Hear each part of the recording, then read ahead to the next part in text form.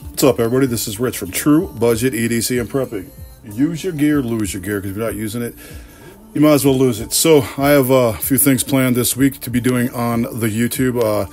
First of all, I want to do a pocket dump, pocket check. I haven't done one in a while. I just got back from Jersey, and I'm just going to go over the stuff that I had with me when I was in New Jersey. So this is the Swiss Army Compact, and it's in a case that I got. So I carried this as my multi-tool because I actually like using the Swiss Army knife as a multi-tool. Put some background down. I'm not really a multi-tool guy, but carry that on my belt, so I have that. I had the Gondek EDC Ouija board Hank, super cool Hank, so I had that with me this whole time I was away. It was only a couple days. I left on like Saturday morning, came back tonight, so it wasn't gone forever. Had the law enforcement grade hot sauce, police magnum. Put that in my pocket.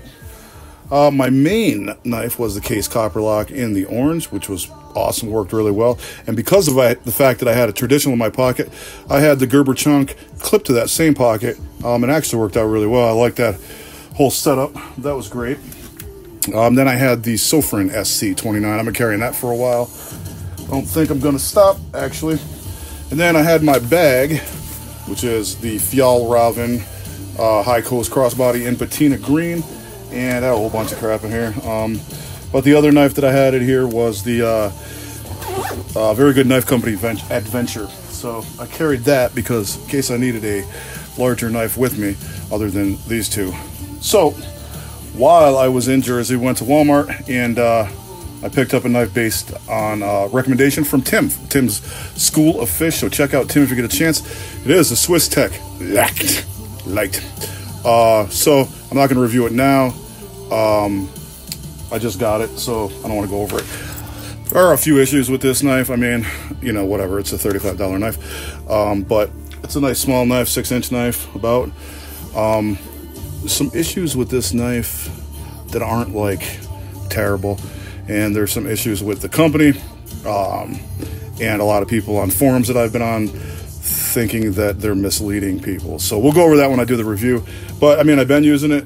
It's a pretty nice little pocket fixed blade, full flat grind. It's got this tactile coating, they call it, on it. Kind of like a PVD. I mean, it's not really Cerakote, right? So here's a Benchmade Bug Out Mini. As you can see, I mean, it's a similar type material, but I don't actually think it's the same as this. So this is Cerakote. But overall, it's pretty good. A lot of people hate the sheath, but I don't really have a problem with it. It's actually okay.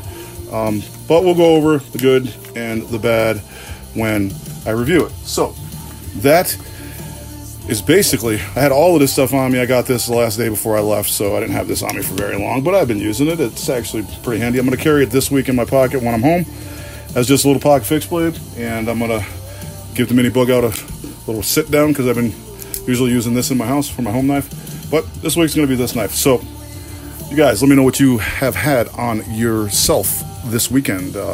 Columbus Day, Indigenous People Day, whatever the hell day it is. You guys, let me know what you're carrying. You guys have a good one.